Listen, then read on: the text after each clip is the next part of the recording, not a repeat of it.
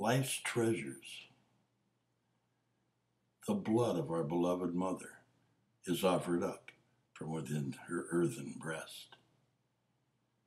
Its sweetness, like the richest of wines, a nectar fermented and rendered from the fruit of the gods, and is her purest gift, bleeding from the pores of earth's skin, and creates life from the birth of her springs. As they percolate into streams, they bring life to hills and valleys, and from struggling to straighten their banks, they carve a scar into the earth, carrying with them the secrets born from rock and clay, and the dust of our fathers, forgotten in time. Though small, the yearning of their currents have the strength of twisting roots, and like veins they desperately reach out to the arteries of the river's surge.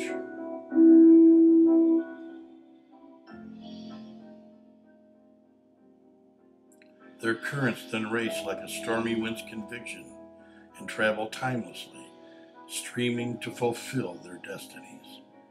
Their unstoppable courageousness is like he who desperately reaches out to save a loved one.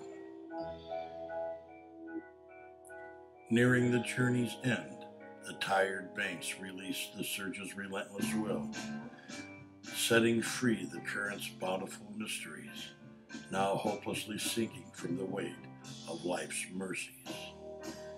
And then, as do the longest days become dusk, life's secrets come to rest within the beckoning chambers and still fathoms of the sea's watery bosom.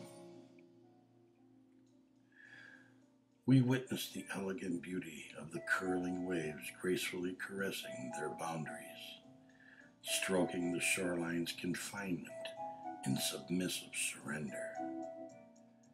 But we too see the rebellion as they pound upon their borders with the fury of the heavens, only to be transformed into foam, forced to give up their prizes, unchaining and setting free the secrets once hidden in their souls.